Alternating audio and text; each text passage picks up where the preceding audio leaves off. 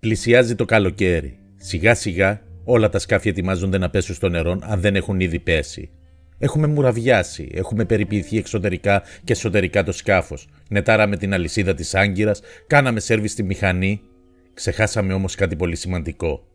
Είτε γιατί δεν ξέρουμε να το κάνουμε, είτε γιατί δεν βρίσκουμε κάποιον να μας τα κάνει, είτε γιατί δεν τα δουλεύουμε και πολύ.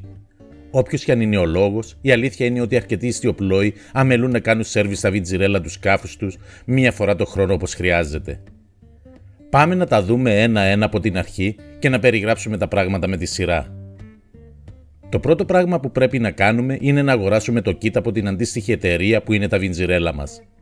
Γι' αυτό είναι καλό να έχουμε από μία εταιρεία Βιντζιρέλα μόνο. Δεύτερο, είναι να αποσυναρμολογήσουμε με προσοχή το Βιντζιρέλο μας και να τοποθετήσουμε σε ένα κουβά για να τα πλύνουμε με καθαριστικό, να φύγουν τα παλιά γράσα και λάδια. Μεγάλη προσοχή στα μικρά ελαττήρια και εξαρτήματα που χρειάζονται σχολαστικό καθαρισμό. Και είναι καλό τουλάχιστον κάθε δεύτερη χρονιά να αλλάζονται. Ένα κακοσυντηρημένο Βιντζιρέλο μπορεί να οδηγήσει στο σοβαρό τραυματισμό του χρήστη. Μετά το σχολαστικό καθαρισμό πρέπει να χρησιμοποιήσουμε το ανάλογο λαδάκι που μας έχει μέσα το kit για τα ελαττήρια και το ειδικό γράσο που είναι για τα γρανάζια. Οι ποσότητες σε λάδι και γράσο που πρέπει να βάλουμε αναγράφονται στο εκάστοτε manual και σίγουρα σε καμία περίπτωση δεν χρειάζεται υπερβολή γιατί θα μας δημιουργήσει άλλα προβλήματα. Τρίτο και τελευταίο κομμάτι αυτής της δουλειάς είναι η σωστή συναρμολόγηση του Βιντζιρέλου και ο έλεγχος του ότι όλα δουλεύουν σωστά.